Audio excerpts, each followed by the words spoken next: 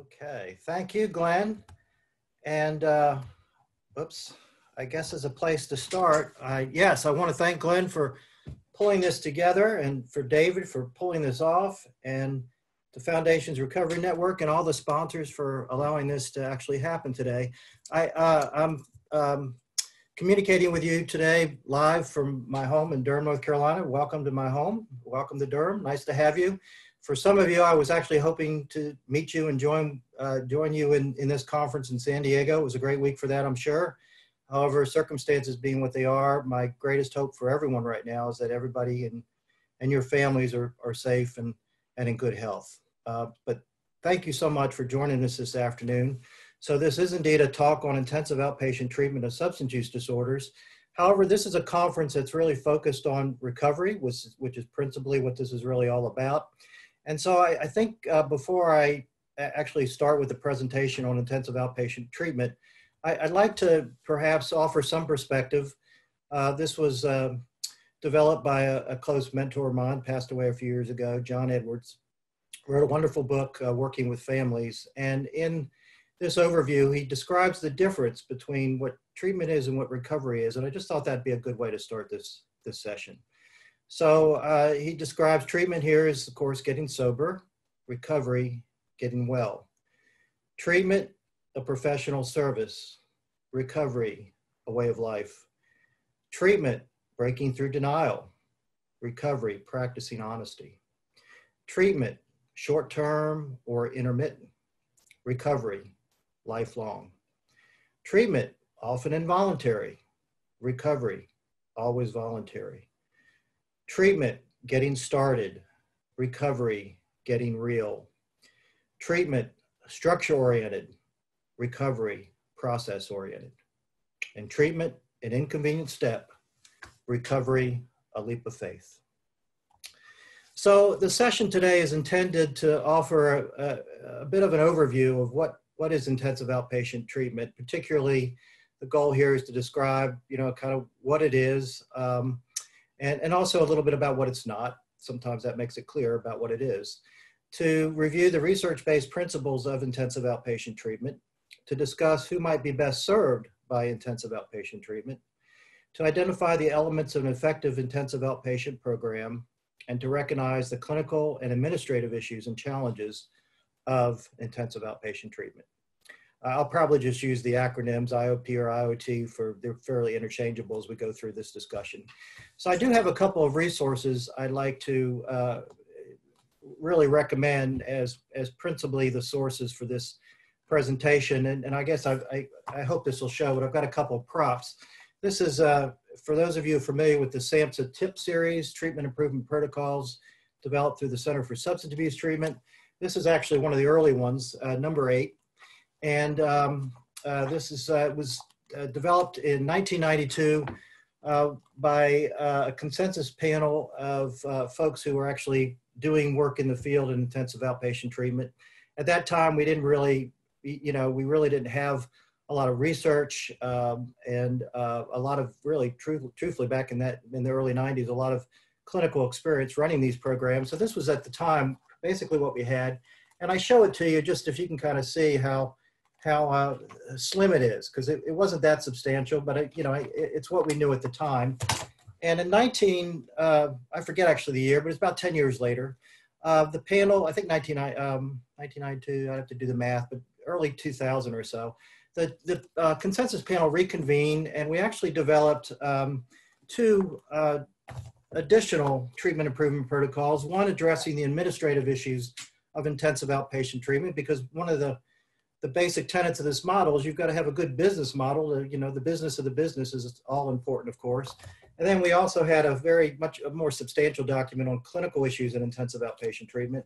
And you can see much more substantial because we had, at this point, a lot more experience and information about this model and how and why it works, and what it is and so on and so forth. So these are resources I certainly encourage you to, they're free and downloadable online through the SAMHSA website. So I want to encourage you to access those at your convenience if you're interested. So there are a variety of definitions of what we mean by intensive outpatient programs, but this is a reasonable overview.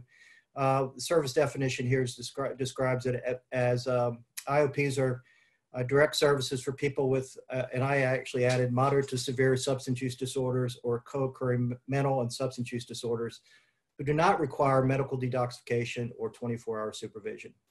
The program addresses provides treatment for symptoms and or disabilities associated with the disorder. Core services generally include a specified number of hours of structured programming per week, individual, group, and or family therapy, and psychoeducation about substance use and mental disorders. Their service goals, just like in traditional treatment, to learn the early stage relapse management process and some techniques, develop coping strategies, establish or reestablish psychosocial supports, address problems related to social, psychological, and emotional well-being. And intensive outpatient services, I'll elaborate on this in a little bit later, can be delivered in a variety of settings. They can be hospital-based settings or traditional community-based settings as well. So I'm not going to present a lot of research, but I do want to just make reference to one of the better studies this is Dennis McCarty actually did more of a meta-analysis of the studies that have been developed to kind of look at where we were with our inclusion of intensive outpatient treatment into our continuum. And this was published in 2014, but looked at how things looked in 2011. And at that time, there were 6,089 programs in the United States that reported offering IOP services, which was a little less than 50% of all the addiction treatment programs at that time, having served close to 150,000 patients, which was about 12% of those receiving addiction treatment. I would say if this were to be updated, I did not have an updated statistic to show you. I would venture to guess just by the response to this session that there are a lot more programs offering this service than were about 10 years ago. If I could just kind of overview in Dr. McCarty's research, he looked particularly at 10 individual studies that looked at the efficacy of IOT, and based on the quality of the trials, the diversity of the setting, and the consistency of outcomes, the level of evidence for intensive outpatient treatment was in fact rated high. And that was due to the fact that there was consistent reduction in alcohol and drug use and problem severity, as well as increases in days abstinent for those individuals participating in IOP. That, of course, was the outcomes are really comparable to inpatient outcomes. I'm not saying that one replaces the other. I'm just making the point that there were certainly some variations with severity levels, but generally speaking, outpatients were equally favorable in the intermediate level of care compared to the inpatient level of care. That said, if you've seen one IOP program, you've seen one IOP program. As someone who's been around the country and perhaps visited some of your programs, I can tell you that it's been very unusual that I've seen a high degree of standardization across the system of care. And I hope this talk actually promotes that as an opportunity, because I do think that with further standardization, I think we can probably be more likely to consistently deliver best practices as a field within this level of care. Now, there were then and there still are some unknowns about this level of care. One of which is it's not always that clear. I mean, ASAM certainly guides this, but not always predictable as to who might first need or benefit from inpatient or residential care versus IOT. So this is really a case-by-case decision. And as I say, ASAM offers a real guidepost for how we make those placement determinations. We also don't really have a clear idea about what type, duration, or intensity of service. We're generally modeled around this service definition of somewhere around 9 hours per week. But the truth is, there's just like we can't say conclusively that 28 days or 30 days of inpatient treatment, necessarily predictably leads to better outcomes than 31 days or 45 days or 60 days. We do know that duration of stay certainly informs outcome. And so as one of the things we're going to be emphasizing is that IOT should not be considered an episode of care, but simply just part of the continuum in which people continue care, hopefully for a long enough duration of time to achieve and get established in sustainable recovery. We also don't know the impact of specific services. I mean, we have a general idea that some is better than none and more is better than some. But we can't specifically say, individual counseling is going to improve your outcomes. If you add individual counseling, you're going to improve your outcomes by 50% or something like that.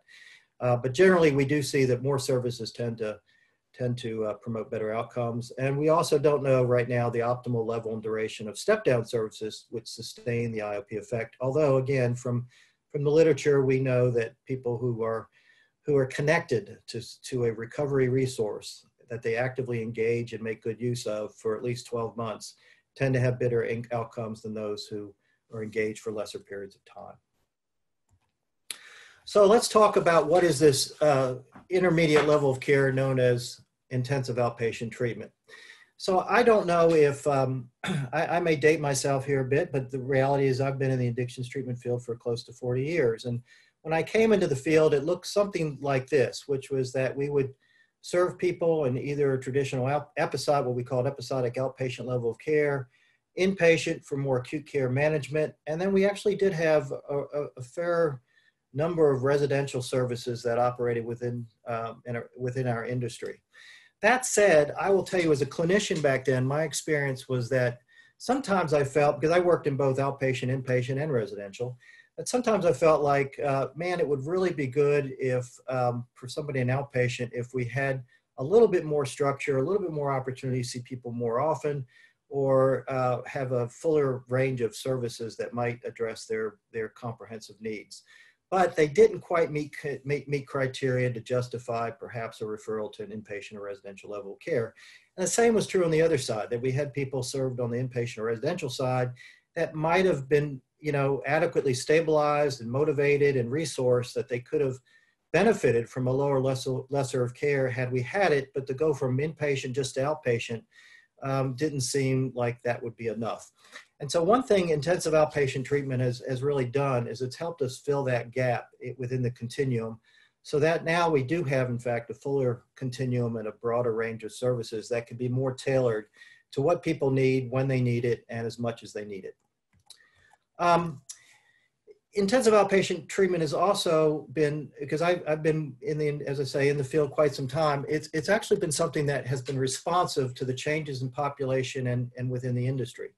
For example, currently, I don't know, for those of you participating, we're all in different places today, but I know in my state, in North Carolina, there's a pretty intense movement toward what we call value-based and whole person care, where now those of us who provide counseling and mental health counseling and treatment services are responsible for ensuring people's healthcare needs and their social determinants and things of that nature. The other thing is, over the years, of course, you think about the methamphetamine issue and the cocaine issue and now the opioid issue, and all the other issues never went away, by the way. But the acuity and complexity of the individuals we serve seems to, I think most of us would agree, seems to be more challenging. And intensive outpatient treatment has done a really good job queuing up to be responsive to those needs and has been nimble and flexible enough to do that. And that will be clearer as I talk further about how and why it works. It's also intended as an intermediate level of care to be more flexible. This is a key word. In other words, even though I'm going to also promote the idea of standard approaches, every individual still needs a treatment plan tailored to his or her needs. And what's really nice about intensive outpatient is you can almost plan day to day, week to week as to how intensive a service do people really need. And it's really not intended to be a fixed level of care like perhaps the old 28-day models. It's intended to be much more flexible so that, as I say, people are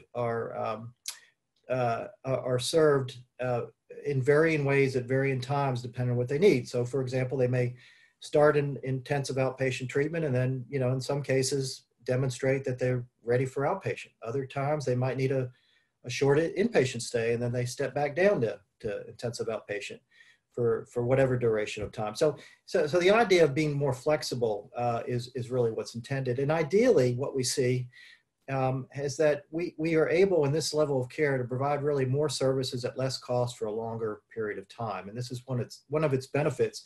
And one reason why it was adopted by insurance companies and managed care companies in particular is that it was a great way to actually serve people with high needs with lesser cost, and really to do it in a way where we had a longer period of time to work with people. And then the other aspect of IoT is, hopefully this is across the continuum, is that there's a commitment to using evidence-based practices. And as I just mentioned, it's intended to be need-based, adaptive, and comprehensive in nature, and very intentionally was developed with an incorporation of NIDA's principles of effective treatment. I'm going to guess that many of you are familiar with what was first published in 1999, was updated, I think, about 10 years or so later.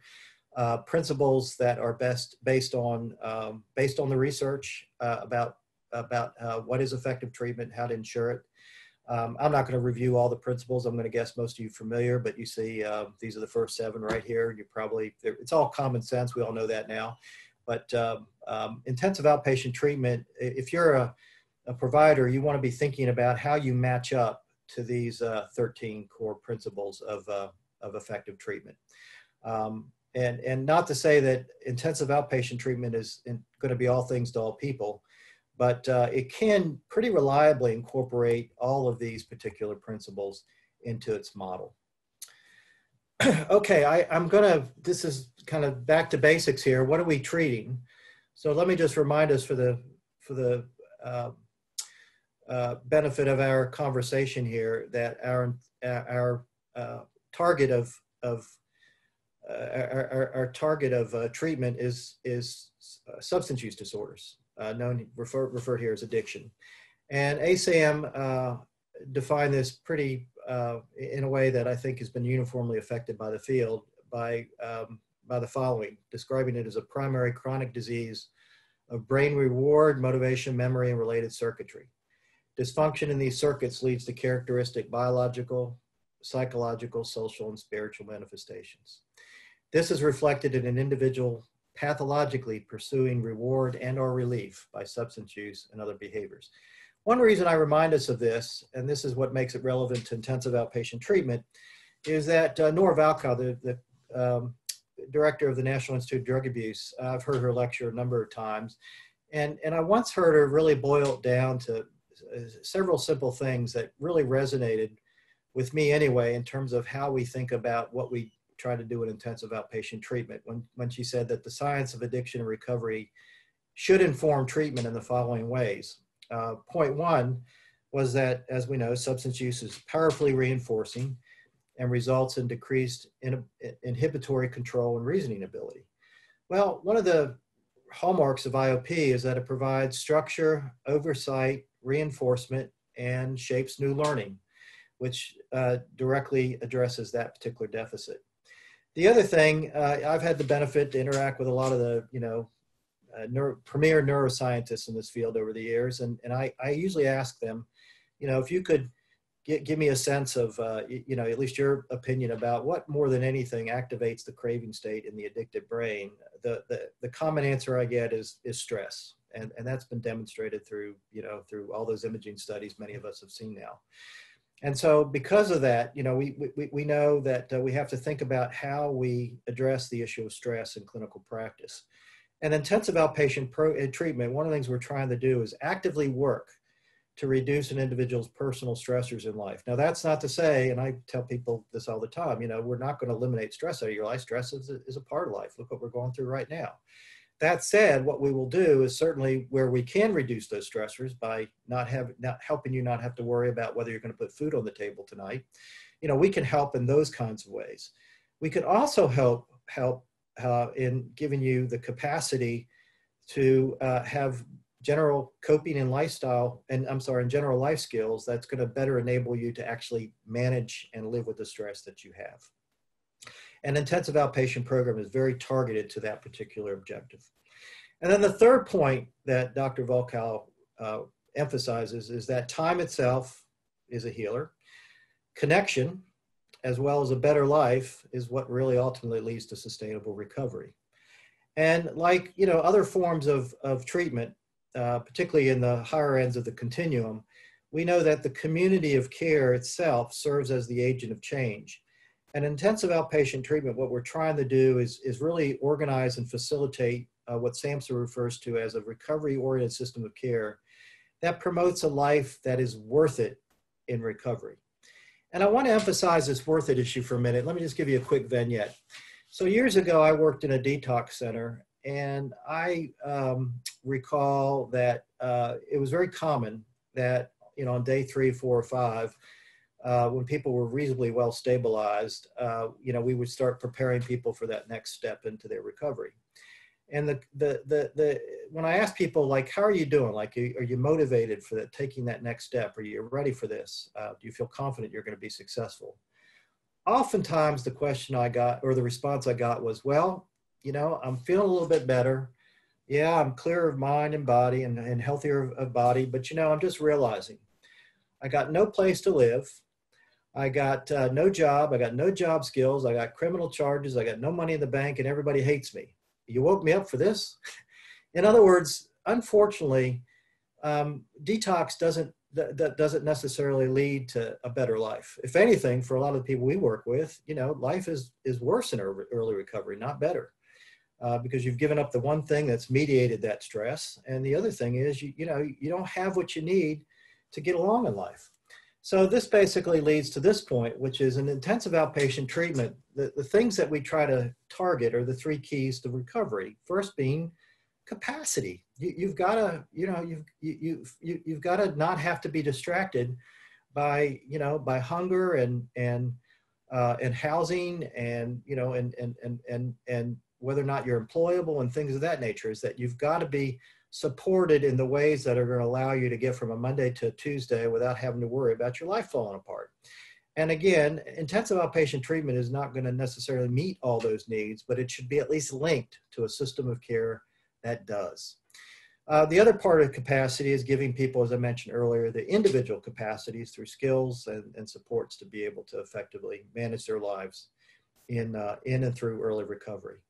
And then this thing about connection, I can't emphasize enough. One of the real benefits of this model is it's very group-based. And so people draw so much on the investments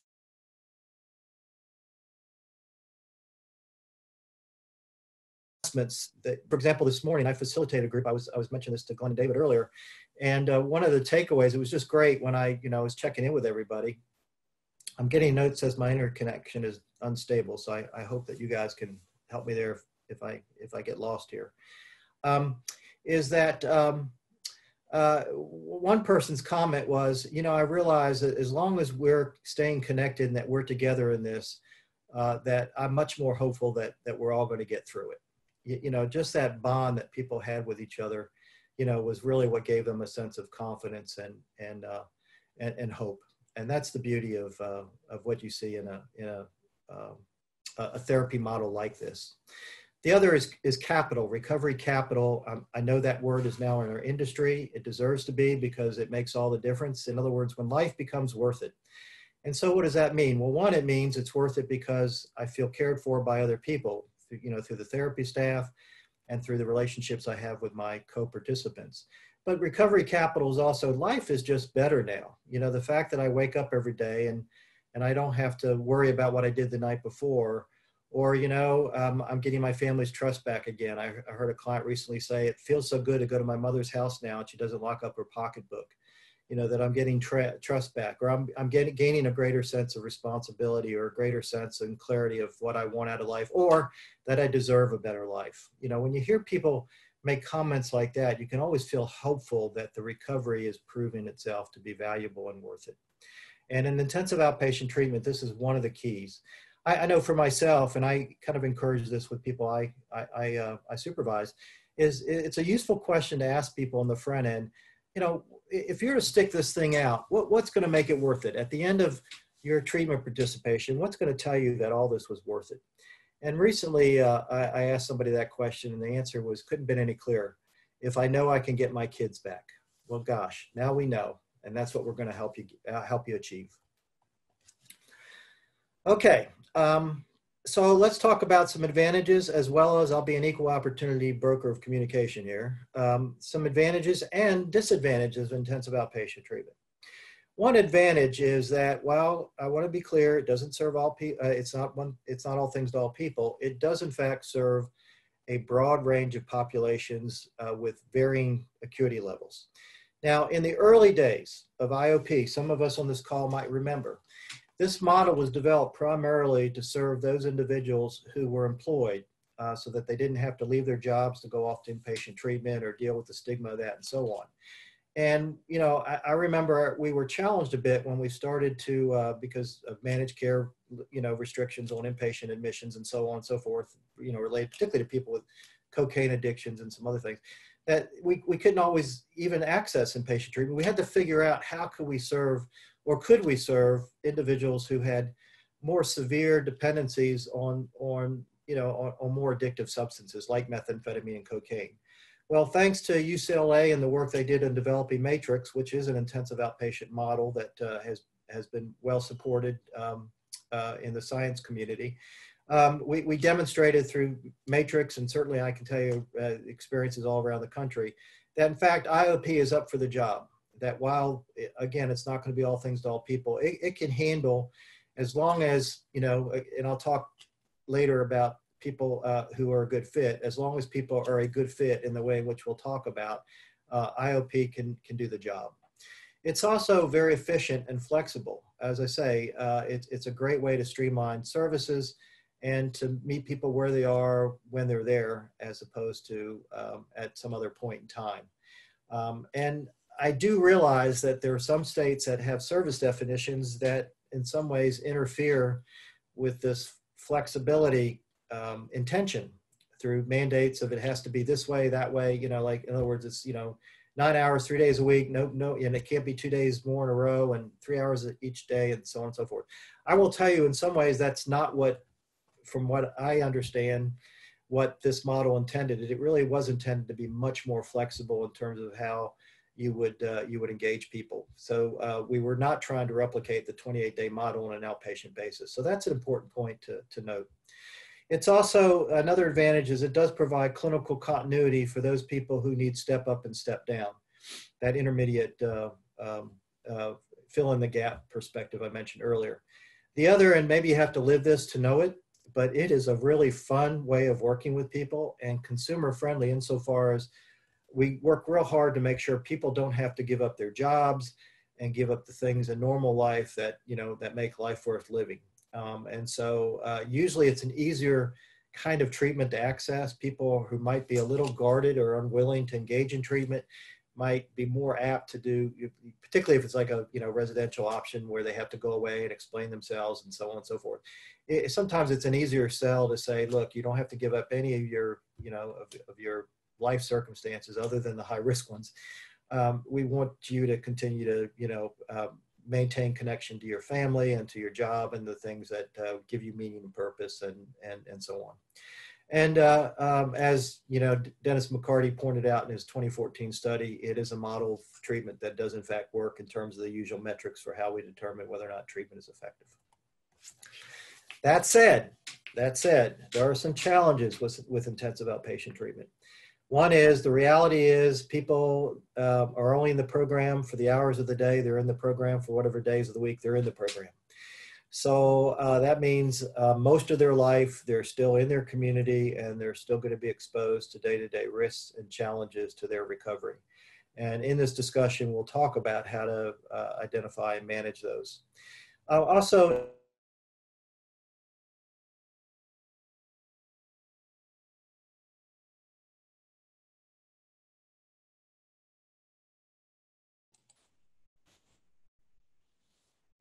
all right, guys.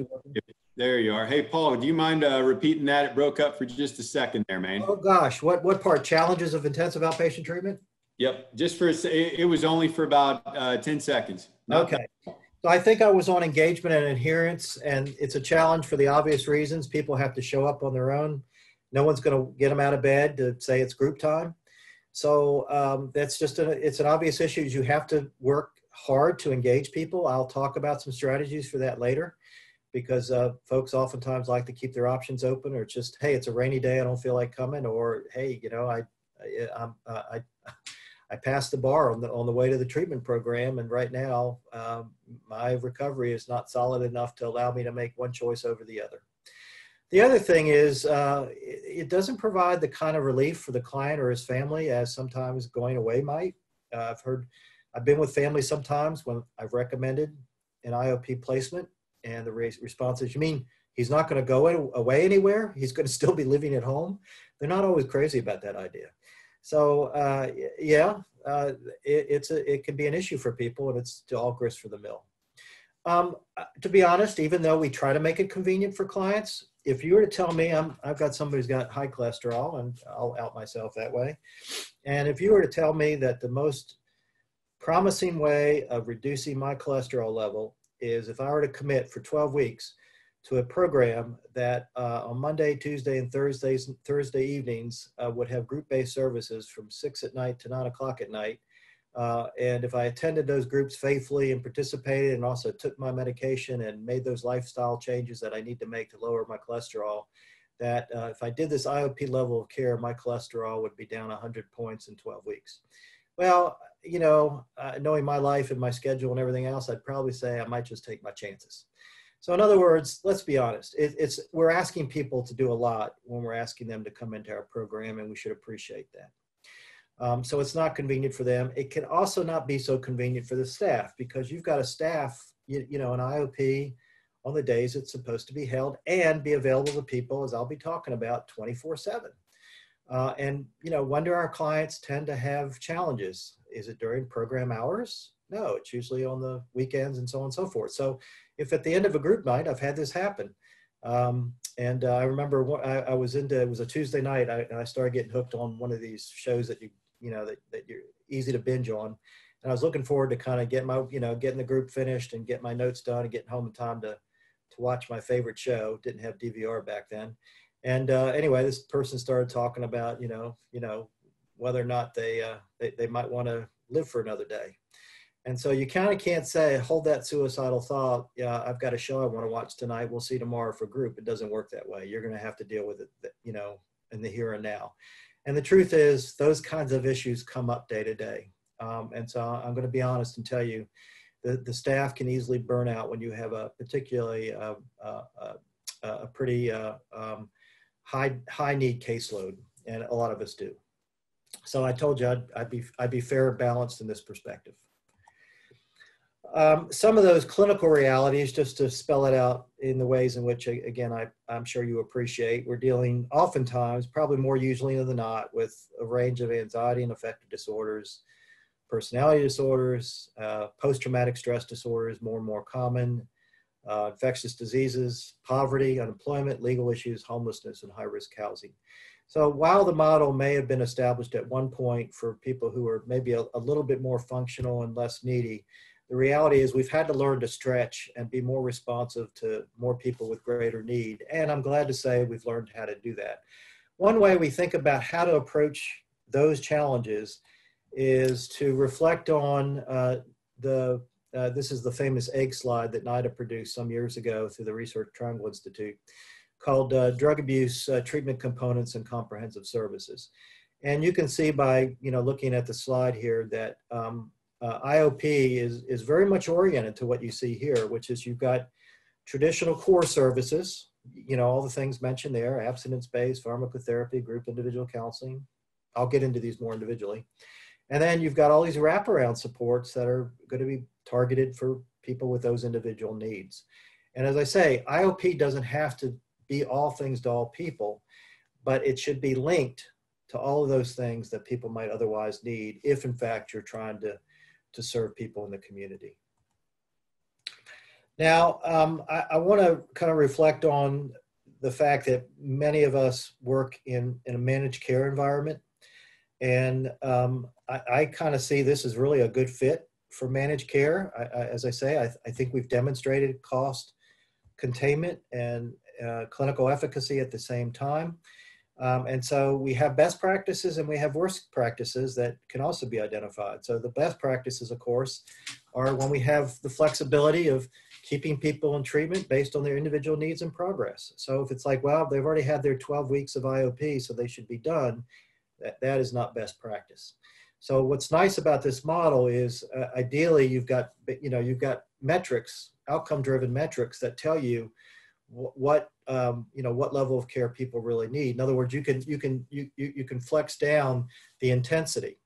I'll say more about that later, but just to give you the idea that it could be over a course of, most days of the week down to our program, for example, was 5 days a week. And then as you progress according to those metrics, you go to 4, then to 3, then to 2, and then to 1 for an indefinite period of time. And that, that motivated people, and that also enabled us too, when people had scaled down, if they had maybe a relapse or a stress event happen, we could re-engage people, back into the higher level of care for maybe a week or two, give them a booster of support until they were ready to go back to where they were. So it's really intended to be that kind of like an accordion, really that flexible in how we serve people. And the key is, though, you've got to have that criteria. You can't just say, well, we think he's doing better, or he's participating more. What does that mean? You really have to be, and we should be accountable to demonstrating whether or not people are benefiting from our service through specific clinical indicators that demonstrate that success. And I'll give you some of those later in the talk. Also, we should be paid to do outreach and engagement with people, because intensive outpatient treatment, really treatment of any kind, is not a field of dreams. You build it and they come. That's not how it works in our business. We have to work really, really hard to engage people. You all probably know that statistic that says, SAMHSA puts it out every year, the percentage of people who are treatment needy versus treatment ready, and the percentage of people who are needy but not yet ready is most years, 95, at least last year, 95.5%. So we have our work cut out for us to engage people, and that really is more of a process than an event.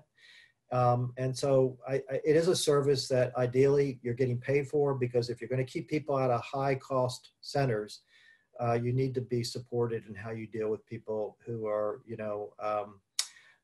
who are needy but not yet ready, if we're trying to engage them into treatment. And then there's the whole engagement of family and community supports. Essential tenet of this model is things work best to the extent to which other people in the person's life and community are there to support their efforts. And I'll talk more about that later as well. And then also thinking about IoT as an integrated, multidisciplinary, comprehensive, and long-term way of working with people, a la the NIDA principles of effective treatment. And then we have the worst practices, and I wish we didn't have to have this conversation, but the reality is I still experience this, and hear others who do as well, is that it's hard to sometimes get an authorization for an admission to an IOP until people fail first in outpatient. And I think most of us on this call would agree that definitely is the worst practice. I thank goodness that we don't treat heart disease that way. So, there's certainly room for improvement. That said, we should also be prepared to make the case, and ASAM offers us those guidelines for why we think somebody needs IOP versus outpatient. And then restrictions on readmission. You get 2 admissions to IOP a year.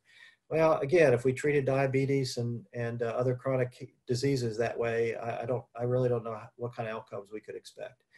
And so, I'm a big believer in things like having an opportunity to have case rates, so that there's maybe even some shared risk, so that we can make the case that we're going to be invested in best practice and not giving people more than what they need.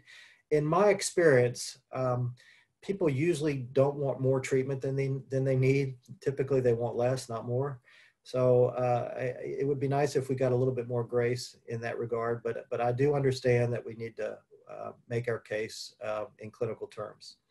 And then authorizations and payments that are based more on how long have they been there. Okay, well, they've already had their 4 or 5 weeks, or they've had 2 weeks abstinence, so it's time for them to step down to 12-step meetings. Despite the fact that, there are also lots of indicators that suggest that they're really not yet stable or fully resourced to sustain that recovery. It's also a worst practice when everyone has the exact same treatment plan. As I say, we should standardize things to some extent, but everyone's different and everyone needs an individualized plan according to their individual needs. And then, of course, expecting quick, linear, and sustainable results without having the capacity to apply those best practices. So I'm hoping this is making sense. Unfortunately, this is a format where I can't get feedback to make sure it is, but I'm going to carry on assuming such, and I'll trust Glenn if I have to get redirected in some way. He'll be good about doing that. So let's talk about some other issues related to, as we describe what it is a little bit more, we're kind of approaching the how and why it works. Staffing in intensive outpatient treatment, as I mentioned earlier, should be multidisciplinary. So you do need a quality administrator who understands the business of the business, but also is sensitive to the clinical demands of that business. I'll say more about that later. Ideally, a medical director prescriber who is a part of the team and can meet regularly with the team. That being said, the reality is sometimes that might be a contract person, but I would hopefully be a contract person who understands the work you're doing and is a good communicator and is receptive to feedback from the staff about the medical care needs of the individual clients. Of course, it always helps to have a clinical coordinator. I've been blessed to work with a number over the years because I've been administrator and clinical coordinator, but I can tell you as the administrator, it's wonderful when you have a clinical coordinator who you can just trust has has everything in order day to day and manages the staff and all the services and, deals with how we're going to get organized around doing groups during a pandemic. So you got to have a good clinical coordinator running things. And then of course you need skilled and experienced counselors. And I do want to add, these should be folks that are trained or getting good training in group and family therapy as well as individual therapy, because group and family therapy tend to be core services. And they are specialized skills, and we want people to be trained in those. More and more our field is incorporating peer support specialists, and I can tell you they have been so valuable in my experience in a lot of different ways. And so I would hope that folks would see those as a regular member of a quality team. And then volunteers. If you can have people in the community who support you by coming in, for example, and teaching how finance management skills or providing kind of legal assistance to people with legal problems and things of that nature. Having connections to the community like that can be very, very valuable. Of course, you have to be HIPAA compliant and all that kind of thing. But thinking about the broader community is one of your opportunities in IoT. Is to not just think about this as an insular program that's isolated from the rest of the world. It ideally would be integrated with the world in a meaningful way that can be supported by the resources within that world. Okay, I'm going to review some basic tenets of intensive outpatient treatment. First being space, environment, and relationships matter. And let me elaborate on space. So some years ago, I used to be a CARF surveyor. There may be people on the call who've been CARF surveyed or are surveyors themselves. And I know one of the ways I approached my survey was I would do a little focus group with clients, and I would ask them questions about, tell me about your experience in this program. How do you feel treated and supported? And usually the feedback was usually pretty good. But then I would say, there's one thing if there's anything I can suggest to people in this program, ways they can make your experience better, what would that be?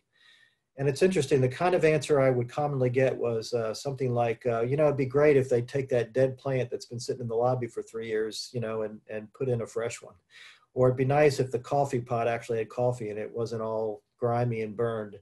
Or, if they could put some posters or some prints on the wall so we weren't just looking at cinder block. And believe it or not, people pay attention to these kinds of things. And so, giving people, not to say we're all, going to be resourced so that we can treat people in these, in four diamond environments, but if we can at least give people a better experience so that they feel treated with care and concern and dignity, that really helps.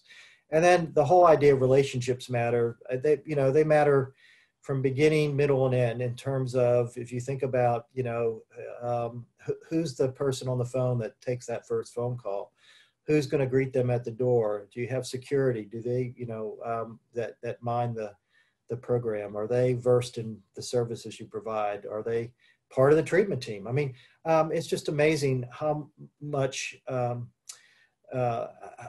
benefit a program and our clients can have when everybody in the program, records clerks, whoever, that is a part of that treatment experience. So there's staff relationships, and of course the relationships they have with their co-participants. And then the idea of incorporating collaborative strategies for getting client and family buy-in and working with stakeholders. In other words, as we think about treatment planning, the more and more we actually get everybody's input, the better this goes. And then applying integrated, empirically supported approaches, facilitating development of recovery-oriented system of care. And then, as I mentioned, having flexible duration and intensity with specific guidelines to determine how you move people back and forth and through the IOP. The how and why it works is you're hopefully getting the idea. It's a safe place. It's a place where people can feel cared for, supported, and safe. It offers a community. It provides understanding and hope, and understanding that, of their disease, and more literacy in that regard, as well as a sense that life can be better through an experience of recovery. A sense of empowerment, that they are feeling like they've got what it takes to be successful.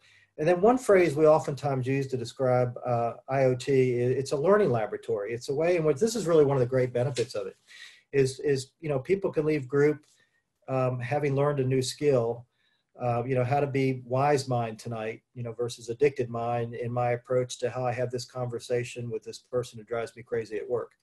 And so, you're giving people in real time, concrete responses to life situations. And it's not a matter of then learning, instead of learning this in isolated settings and then go out and apply it when you're finished. You're applying your new skills in vivo, which makes it probably more likely that you're going to establish true change and become more confident in being able to follow through with those skills.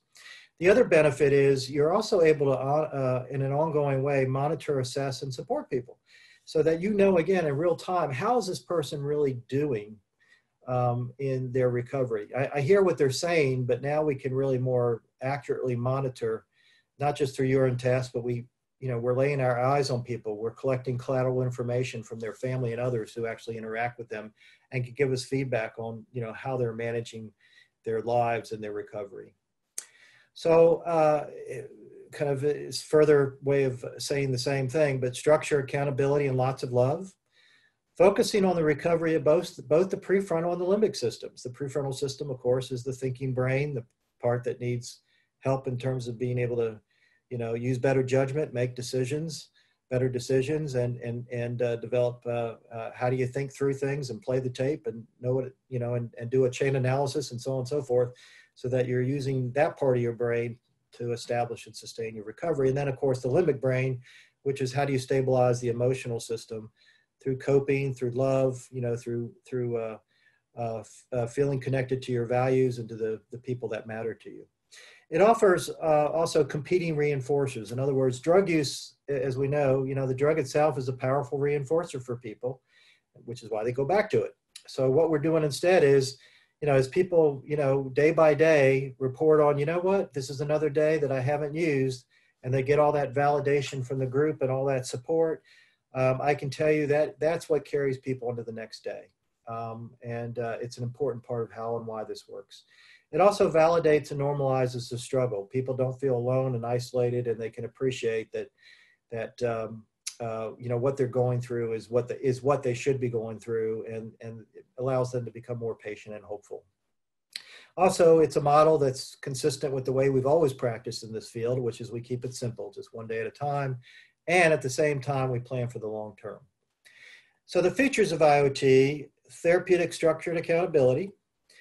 Typically, the contact hours are somewhere between 6 and 9. I do know service definitions usually like 9. Now, there are different ways we could talk about how you structure that to add up to 9, because ideally you're also doing unbundled services like family counseling and individual counseling and so on. but it's structured over, at least a period of a number of hours. And the 6 to 9 is there to suggest that, again, you can scale up and scale down within a flexible model. And I'll show you before this talk's over kind of an example of what that looks like. It can be provided. You could do it in a homeless shelter. You could do it in a hospital setting. You could do it in a jail-based setting. Where you do it doesn't matter as much as what you're doing where you're there. And then there's a range of therapeutic approaches and services, and I mentioned the team composite earlier. What it's not, I want to make sure that we also understand it's not some things. It's not acute care. If people need acute care, that's what they should get. It is not an alternative to that point to inpatient treatment. There are obviously people who really need and would better benefit from inpatient treatment. As I say, the ASAM guidelines help us make those determinations. I've emphasized throughout this talk, it's not all things to all people. It is not cheap to provide or receive. I am saying it is cost effective, but it still costs money. If you want to have good staff, compensate them well, and be able to provide these services and have vouchers so that people can get to your program and actually have money so that you can take people bowling and things that we could talk further about, you're going to have some money to do that. And so this is where the business of the business is. You have to negotiate good rates for your IOP coverage and ensure that you're resourced and budgeted accordingly. It's also not, I mentioned this earlier, easy to provide this service or easy to receive. So just to be clear. So in the SAMHSA tips, there's a lot of emphasis on how research has informed the practice of intensive outpatient treatment. And there are very simple things that we identify in those tips that I'll just quickly review without really elaborating, because I know our time is going to be running short here soon. I want to make sure I get to some other practical things that might be useful to you. But it does help to ensure you have good referral networks. Once again, it's not a field of dreams.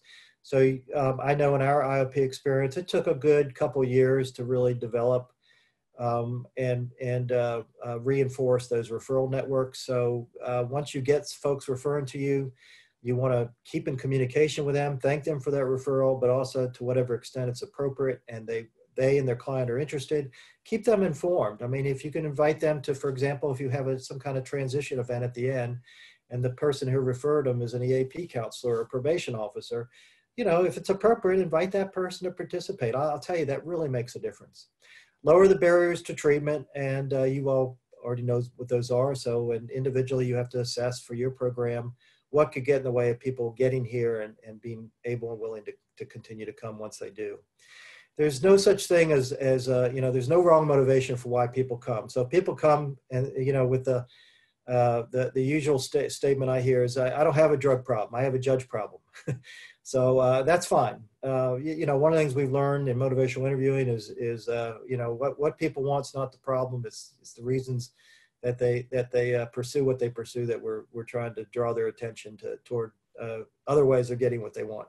So if what they want is to get the judge off their back, we can help them with that. And they may not be ready to buy into recovery, but we know they're ready to buy into getting the judge off their back. So let's work with that. And what we find is that, it's all process. So I just encourage people to, put on your good act as long as you're willing to come. That's all we ask, even if you're not really committed, but if at least you're willing to kind of sample this experience and be willing to adhere to its tenets. One tenet is, for those people who are participating, one of the things at least this has been our model, we do actually ask people to commit to is a willingness to not use substances or work toward not using substances for the duration of your time in here so that you can have that life experience. What you do with that after that, that's completely up to you. But this is what's at least going to enable you to at least know that, to know what your choices are, should you be in a position to make that choice, and hopefully equip you with the tools necessary if in fact you decide that you want to continue to maintain an abstinence-based recovery. So that could be a whole lecture in and of itself, but I think you get the idea. And then partnership is key. I mentioned that earlier in terms of the relationships people need to establish. And of course, not only is it not a field of dreams, but if people don't come, it just doesn't work. So anything you can do to keep people coming. And so this is where contingency management, for example, can help. Having, using vouchers and rewards and some of those methods of community reinforcement and so on can really make a difference for your retention. It also helps if you can provide transportation, particularly in certain situations. So focusing on how do you, because I'll tell you, the group gets watered down and just doesn't work when people don't come consistently, or then it becomes, well, he's not coming but 3 days a week, why should I come, you know, and it's like, it's really hard. So I'll just give you a quick tip right now. I was going to get to it later, but one tip that I'll give you that really worked for us is if, this is all part of our treatment agreement, is if you don't show up for a group on a given night without letting us know, we're going to call you as a group. We've got a phone in the room and we're going to kind of all pick up the phone. And it's not a shame and blame and beat you up kind of thing. It's just it's an opportunity. Everybody gets on the phone and says, hey, you know, Glenn, where are you? We're missing you tonight. We're worried about you. And you got my number. If you want to reach out, you know, I'm here for you. So we got your chair empty. You know, we wish you were here with us and we hope we'll see you tomorrow, and just know that we're pulling for you. And I'll tell you what, a lot of people don't like to get that call or get that message. They don't always answer the call, but it does make a difference when you connect with people in the, you know, in real time that way. The other is versus, hey, I'll see if they come back tomorrow. If not, I'll give them a call. And also help make the participation worth it. Once again, is like, you know, a question you might ask as you wrap up the day is, you know, what's worth it for you to, you know, leave this room tonight and not use, you know, how has life been better to you, for you today to remain abstinent? And then, as we've emphasized, time matters. You know, you don't do this thing very quickly.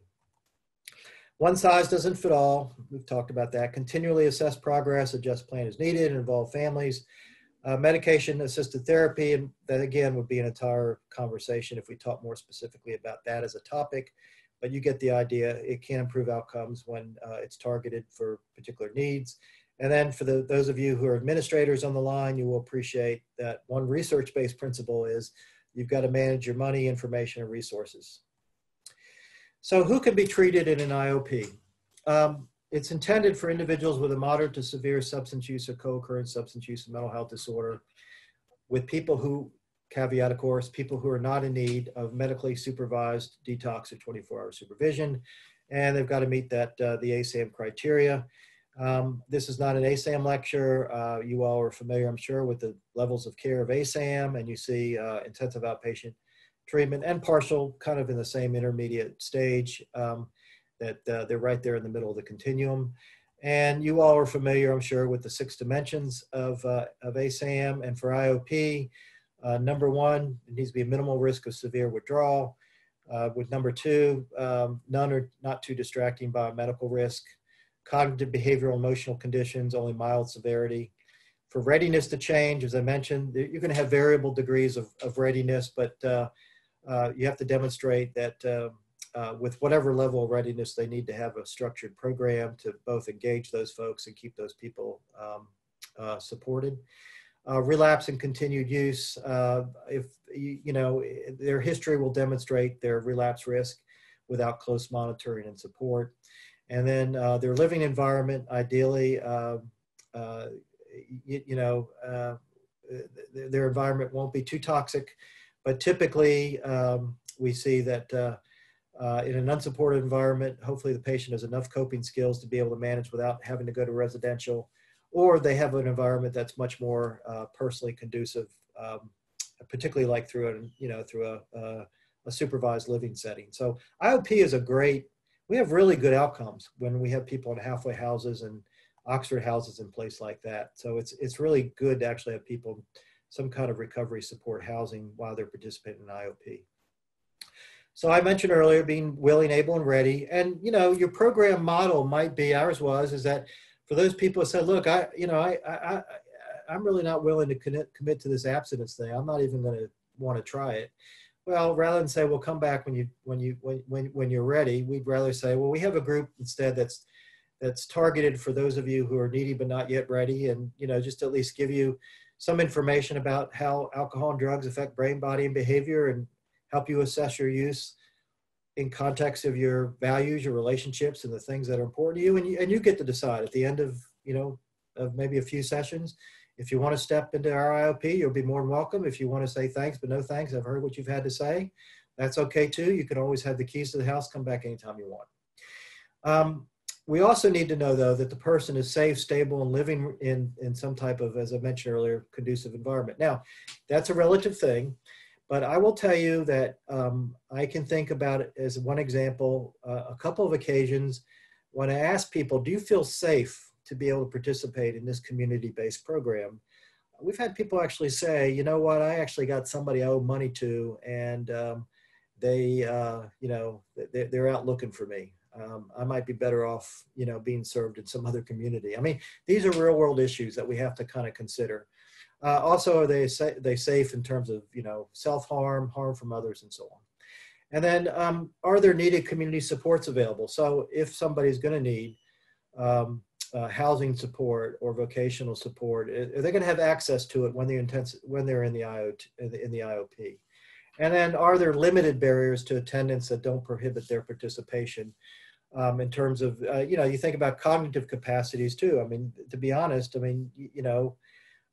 folks have to be stable enough to be have the cognitive wherewithal to be able to benefit from the IOP. Then you've got those usual issues of transportation and childcare. Those are the common ones we hear about. That's that SAM statistic I mentioned, that most people who need it don't want it. Sorry to say. So we've got our work cut out for us. Okay, so here's some questions you can consider as you reflect on, is our program accessible? Where is it located? Is it on a bus line, for example? Are the hours going to allow for regular attendance? If I work in a community where there are 3 shifts, I've got a factory in my community where most people are employed, am I providing 2 groups a day versus 1 so that people can, from the different shifts, can participate? Can transportation be provided? As I say, programs who do have better outcomes, or better attendance, I should say. Can we help with vouchers or connection? I will tell you, at Duke years ago, until risk management prohibited it, I hate to say, we had that barrier, but we had a sorority at Duke who actually wanted to help us as a service project, where they actually sat with the kids of our patients while the patients could participate in what we called our family care program for the women who had young children. So, you might think about how can we, draw on the community to support us with this barrier. And also, can you be flexible in how you accommodate individual schedules? For example, I remember a case I had, a fellow who, he really wanted to attend, but one of our commitments was a group on a Saturday morning for, what we called our phase 1. And he just said, look, my situation is that the one thing in life I do that I'm really proud of is I attend my son's little league baseball games consistently. I'm an assistant coach.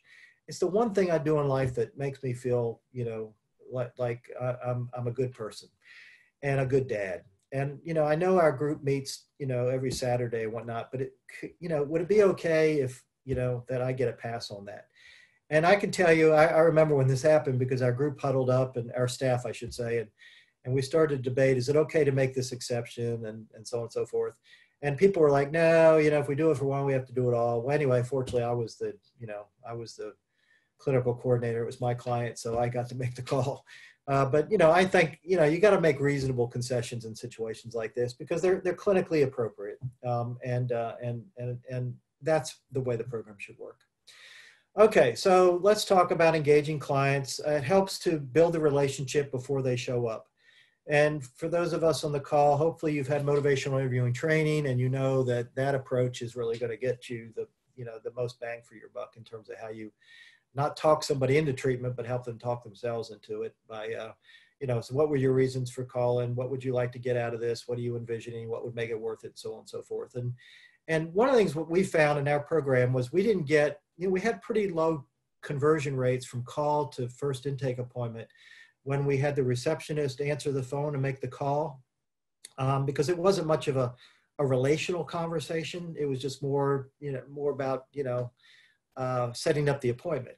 And what we did is we started to have those calls start going to the staff on some kind of schedule rotation, so that there was at least time to have more of a 10 to 15 minute, more of a relationship building kind of approach to how we would schedule the intake by, talking about exploring whatever concerns, for example, the patient had. What was your expectation for coming? What Also assessing whether or not this was the right fit right now, because it might not be, particularly if somebody was in acute crisis. So our conversion rate really improved when we had the clinicians making those appointments directly. And I know not everybody's resourced that way, but that did help. Also, you don't want to have people wait. So you really want to have, ideally, somebody answers that phone without having to go through, a menu that has 50 inquiries. I'll just tell you, it will make and break whether or not, because we have a lot of people. I mean, I'm one of these people, I'll just hang up after the second one unless I'm really motivated to get to the end of it. So to be sensitive to how do you get somebody to a live person very quickly and reliably. And then be clear about your screening and eligibility criteria so that, you make reasonably good decisions on the front end for who you at least accept for that first appointment, because sometimes people, you're going to spend a whole day getting somebody inpatient when a couple of questions on the intake call could have diverted that ahead of time. And then you might, the traditional appointment reminders through text or whatever, keeping it confidential, of course. We talked about welcoming environment, privacy, confidentiality, of course, is a must. Timely admission, as I say, if it's like, well, we've got somebody can see you a week from Friday, that's not nearly as good as, can you come in this afternoon? And then one of the things I've found is can you invite somebody to come with the client? So for example, I don't do it this way every time, but sometimes it depends on the situation. I might say, before we schedule this appointment, is there anybody that's in your life right now? It could be family, it could be friend, whoever, that might care about the fact that you and I are having a conversation today about your health and well-being. And you think they care enough about you that they might be willing just to support you. They don't have to be in our, in the session when we do the intake, but maybe just to come and just be with you as you go through this, because this can be a hard thing for people. And I'll tell you, it's really helped sometimes when people have brought somebody and they've been willing to do that. I'll give you a case in point. I remember a guy called, he was actually a Duke student, and I might surprise you to tell you we have Duke students who actually have alcohol and drug issues, but believe it or not, some do. And usually when they came to our program, they came because the dean would make the referral, and that's how they came through that portal. But one time I was actually surprised this guy made his own referral to the program, and so I was curious, like, what motivated your reason for calling and wanting this appointment? And he was real clear in his answer when he said, "Hold on to your seats now." He said, "Well, the reason I'm coming to treatment is because, well, last Tuesday night, my fraternity, well, they did an intervention on me because they're concerned I'm drinking and drugging too much, and they told me I need help." And I have to tell you that you don't need to ask too many diagnostic questions when people tell you their fraternity is concerned. So anyway, so I asked this guy, I said, "Do you think any of them would be willing to come to you just to kind of support you in this program?" And sure enough, not only did they come for this initial appointment, but they actually participated because his family actually lived in another state. They couldn't even participate other than through, virtual stuff. And he actually would actually bring in some of his fraternity brothers to participate in some of these sessions. So as much as you can, invite other people to come. How do we know when people are going to succeed? Well, the obvious things, how long are they getting, time and treatment is the primary predictor of whether or not people get better. And anything less than 90 days, you're not going to be confident in having much of an outcome. To what extent is there actual commitment to a better life, to a life in recovery? What kind of relationships are people establishing with group members? You want to encourage an IOP that they really have a community within a community, that they really support each other, even offline, but you also want to monitor those relationships. And is there regular attendance and completion, and to what extent is the variety and range of services, and as we talk about family and community involvement. The goals of intensive outpatient treatment are very standard. I'm going to start running through some of these slides, so if you want this handout, either Glenn or myself, be happy to get it to you, because I'm not going to get to all the pictures, but all the slides. But some of these, as I say, when I think that you pretty much know, I'm gonna go through it. You probably know the usual goals are these things, no different than what we do in primary treatment and other places. And then the consensus panel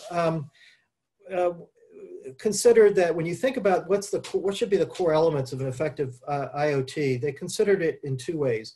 What should be the core services, the standard services, the ones that should exist for everybody all the time? And it was these 14 things. And then they also considered what are the optimal elements, the elements if your IOP were to be stronger and all that it could be, what could be some additional things, and identify things like having alumni activities or outreach to dropouts or incorporating what I refer to here as recovery awareness activities like outings or, we would take walks in the park or go to baseball games or have bowling, go bowling together and that kind of thing. To what extent are you helping with those other, case management services like housing? So those are the services optimally and essentially. I'll just run through those specific because you all probably have, as I say, it's beyond the scope of this to kind of get into what is an assessment, what is a treatment plan. You guys already know, but I'll just kind of review very quickly what those are, and and any tips I have, I'll mention those and try to start to wrap up. So you want to, with an effective assessment, you certainly want to have enough time to develop a relationship. And in my experience, assessment is more of a process. You're not going to get everything done in one meeting. You might need to essentially just define whether or not they're appropriate for treatment, or whether or not you need to schedule another assessment to decide what they need and get that scheduled as soon as you can. Ideally, it's conversational, where you're fitting the assessment into the interview versus the interview into the assessment. You all probably know what I mean by that. And then also be an honest broker. I tell people, look, what I'm going to be recommending to you is not going to be something you're going to be enthusiastic about, because I wouldn't be. And so I just want you to know, here's going to be the cost, the risk, the benefits, and here are the alternatives to that. Just be an honest broker. People will appreciate that honesty. And oftentimes that will also help elicit people's willingness to go with what you recommend. And of course, focus on their motivators and the things that tell them that they're making positive changes. IOP, if you have the capacity with medical support to do outpatient detox, fortunately at Duke we did, it can be done. So you can keep people out of a hospital if you've got a good core medical team with certain kinds of detoxes, alcohol being one, benzos maybe yes, maybe no, opiate being another with MAT and so on. Education, it's the usual psychoed stuff that we tend to do in treatment. So you all kind of know those are some of the things. There's so many things that you can cover, and there are all these manualized treatments that help guide you that you can use. Incorporating special programming. Again, know your clients. So if you're dealing with people with co-occurring issues, you might have groups that are more targeted. If you have people with more case management needs, you might have services more targeted for those folks. Individual counseling. I know I hear this oftentimes. People ask me, is it okay? It's supposed to be a group-based service, and people won't pay us for individual counseling. Well, again, it should be bundled. And yes, my experience is people want one person that they can go to who knows them the best, who can reinforce what they're doing in group and can monitor their progress and advocate for them. So I'm a big champion of that individual counseling as a core element of care. And then group, we know, is the core of IOT, and groups only work to the extent to which they show up. And so you can't have it be a drop-in. Hey, come in when you feel like it is not part of IOT. People have got to commit to, I'm going to be here when I'm expected to be here. And that's important. It also helps to have co-facilitators. That's a lesson learned, is that things don't work as well because things can break out in a group where you have to walk out of group. We do an adolescent program at Duke, and I can tell you many a time we have to have one of the co-facilitators walk a kid out who's having a meltdown in group. So you want to have it staffed so that you've got enough support. There are, of course, different types of groups that you can do in IOP. It's the usual stuff, so you can kind of just view that there. And then orientation group in IOP, how to succeed in intensive outpatient treatment is, and educating people. What is this? And explain what do we do in group? What is this? Why do we do it? What's it for? Because sometimes people don't understand. Come to group and they might have this idea. I'm going to have to come sit in the middle. A group of strangers get in the middle and be yelled at. Hate to say it, sometimes people have had that experience. Who knows? But you want to make sure people understand what they're signing up for and are well oriented and ready for it before you induct people. Group formats can be open, they can be closed. I mean, it varies. But ideally, group size is more manageable. I know I've learned that one of the things that you want to be sensitive to is you don't want to, there's a difference between a mob and a group. Education sessions might work fine for more than 16 people, but small groups don't. But interactive group, not as well. And then you want to have good norms that govern safety and help define boundaries and so on. The standard norms, here's a list of some. Technology, I'll tell you in the adolescent program particularly, has been one thing we've learned is we have a little treasure box they all have to put their phones in when we start the group, because otherwise they're on their phone the whole time. So again, you want groups to be groups, not mobs. You want the staff itself is the key to whether or not things keep running, the trains run on time, and how effective the groups really are. So you want the team to get together ahead of group and, little huddles, who are we expected tonight? What are the needs? What do we want to make sure we cover with who? And then also have maybe an after group debriefing. We'll learn that works real well. And then also, who do we need to do outreach to, who wasn't there, and so on and so forth. And IoT, it should be a day-to-day kind of review of how things are going. It should be you wait once a week. It really should be day-to-day. And then community supports, I talked about this earlier, involve everybody that you can who might be a source of support. And great quote here that we do need the community to be part of the solution here. This is just Sam's slide on what a community recovery-oriented system of care looks like. And, so just a picture you're probably familiar with. And how do you get community buy-in? Different groups do it different ways, but websites, brochures, newsletters, open houses. We used to open houses, and that was a good return on investment. Of course, you're going to do relapse prevention and life skills training in the usual ways with the usual methods. Educational groups, one of the things we've learned is keep them short. Long groups don't work real well. You want to check on comprehension. What's one thing everybody's leaving this group remembering and being able to apply to their recovery today. So you want, and you want them to be as interactive and engaging as possible.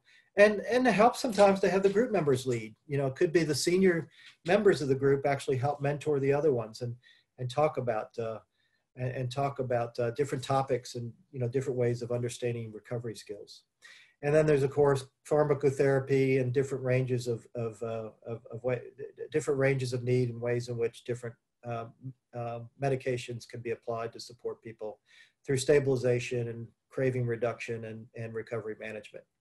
And then family, hopefully you're getting from this session, which again could be a whole separate session on the value of having a family-based model where everyone has a treatment plan. Now I do know we could have a long discussion about the challenges of engaging and working with families, but I will tell you that the more you work at it, the more successful you will be.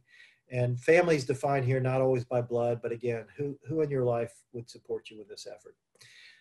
And families, let me tell you, families come in really in their own level of need. So in our group, we always had a separate group just for the families once a week where they could come and get support and learn how to, what their role is in the family and how they could establish boundaries for enhancing their loved ones' recovery and so on. So anything you can do to involve families will benefit. As I say, you have to be sometimes pretty aggressive. Food helps.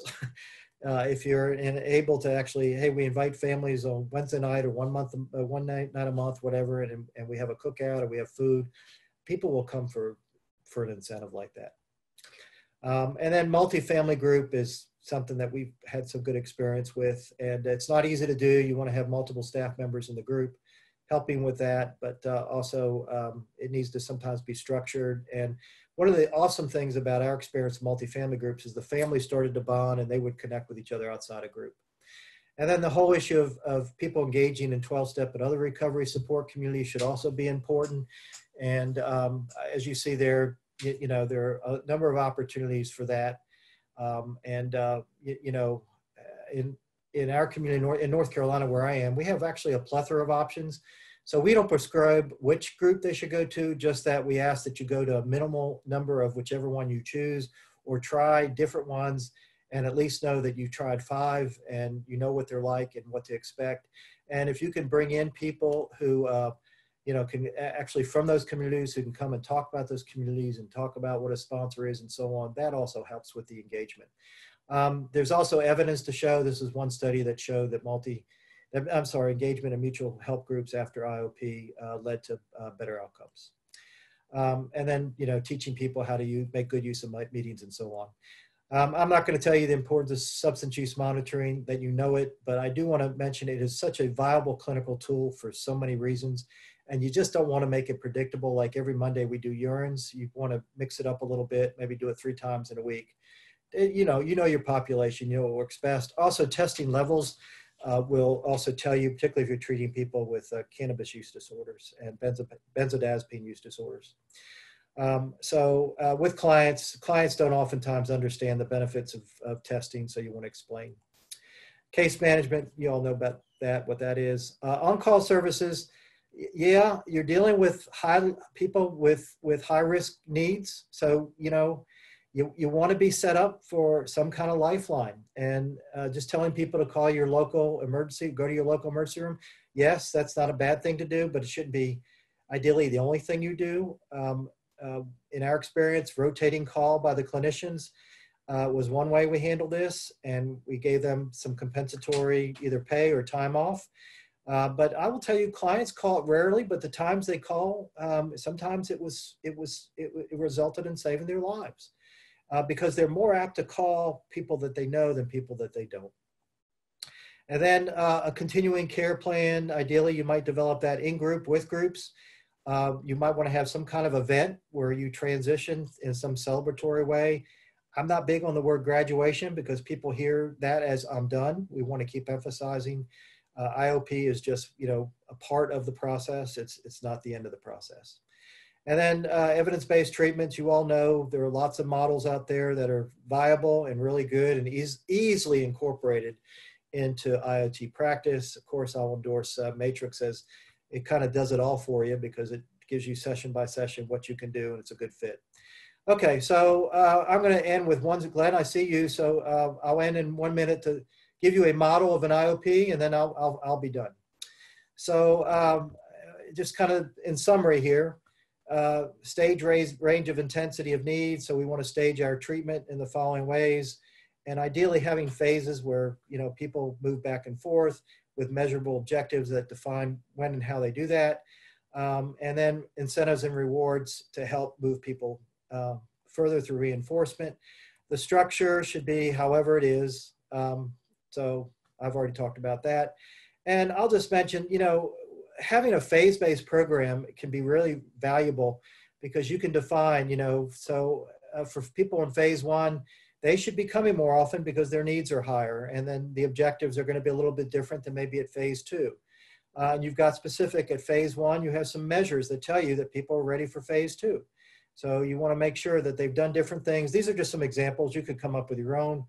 But in phase 1, you might week by week, let's talk about, as a group, you have your own group where you review how many support groups have you attended, when did you last use, who have you identified to help support you in the community, and so on. In phase 2, again, you have specific objectives and a certain number of days that hopefully is reduced in terms of relative to the phase 1. We're trying to incentivize movement down by having people succeed in their goals. And so again, you can review, to what extent have you identified capital gains and vulnerabilities and threats, practice alternative therapies, and identified what was worth it. And then in phase 3, you might go down now to, 2 to 3 to eventually in phase 4 to 1 time a week, 1 or 2 times a week, for whatever period of time to address goals that are more in line with maintenance. So this is just a kind of a sample. This is what I told you. If you want to kind of see how this maybe looks at a one program, where you have different people come on different nights for different purposes, some blended, some not blended. As I say, I'm happy to make this PowerPoint available so you can study slides like this more fully. And then there are a lot of issues in IOP, which you know better than I do, and special population served, a lot of administrative issues, and I emphasize that there are a lot of staff issues, and it helps to have staff supports that hopefully you're practicing and part of a good working staff. So that said, I think I covered most of the objectives, not to the fullest extent, but to some extent. And I'm going to say, for me anyway, that's the end of the didactic.